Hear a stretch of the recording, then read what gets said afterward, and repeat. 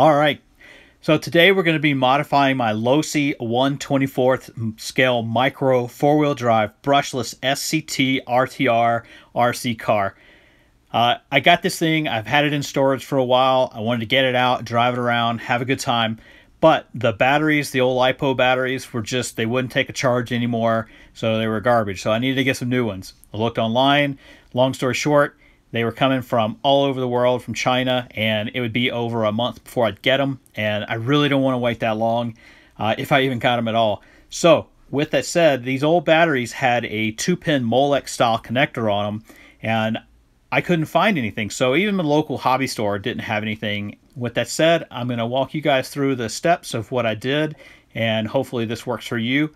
So if you're looking for the types of tools I used and the equipment, the harnesses, and the batteries that I used for this modification, just look in the video description below. You'll see that down there. It does link back to my Amazon seller account. I make a little bit of money off of these just as a referral. It doesn't affect the price, but it does help me out by being able to provide these types of videos for repairs and help and assistance things. All right, so let's dig into this. So here's an overhead shot of the car that we're going to be working on today. If you take a look here, this is the older batteries. I had a LiPo and I had the original battery that came with it. Both of them had that Molex 2-pin connector on there that just, I can't find a good replacement for it anymore. One of them was the original Losi battery. So we're going to go all LiPo on this mod and go with the new JST style connectors. As you'll see right here, this is the new battery that we're going to be using. That 3-pin Molex connector is actually going to be used for charging the battery, and that red JST style 2-pin connector will be used to actually connect the battery to the car itself. All right, here's a picture of the new harness that I'm going to be connecting and soldering onto the car itself to be interfacing with the new battery.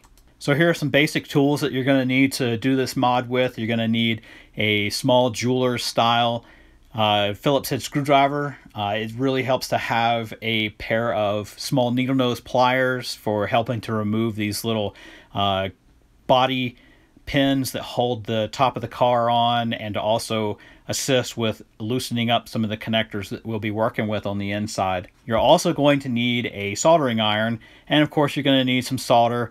And if you don't have solder with flux in it, then you're going to need to have some flux to go along with it. So let's go ahead and flip the car on its side and remove the battery if you haven't already. So this picture shows the battery removed with the old style 2-pin Molex connector.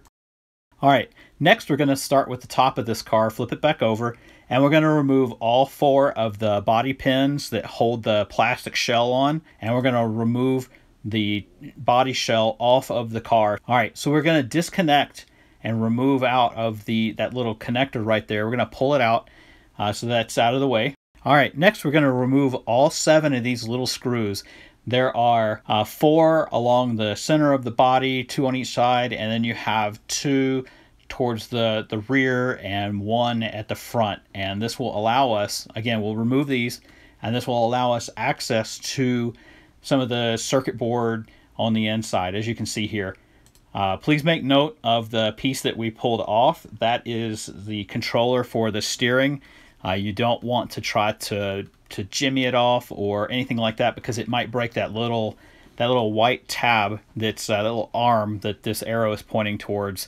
That will definitely set you back, and you'll have to find a replacement motor for your servo for your steering.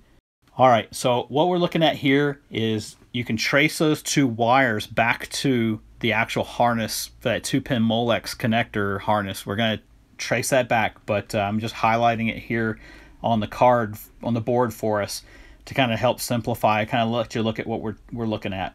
And we're going to reference this right here. Again, there's where those 2 wires are running to the Molex connector. So we're going to pull that Molex connector out of the body of the battery compartment, and you'll see right here we've pulled it through that little opening. So what I'm going to do now is I have desoldered the positive, or the red wire, off of the car. And what the next thing we're going to do is, so that we don't get confused as far as what wire goes where, or if you didn't take pictures, I only do one wire at a time. Again, there's no power to the car, So we're safe with doing this. So we're going to just put in and solder on just the red wire. Next step we're going to do is we're going to desolder the black wire from the 2-pin Molex connector that we're removing, that harness. And then we're going to go ahead and solder in the remaining black wire, or the return, for the new connector harness. All right, with all that done, now we're going to route the connector of the new harness back through the same little opening in the battery compartment that the other connector was attached or ran through.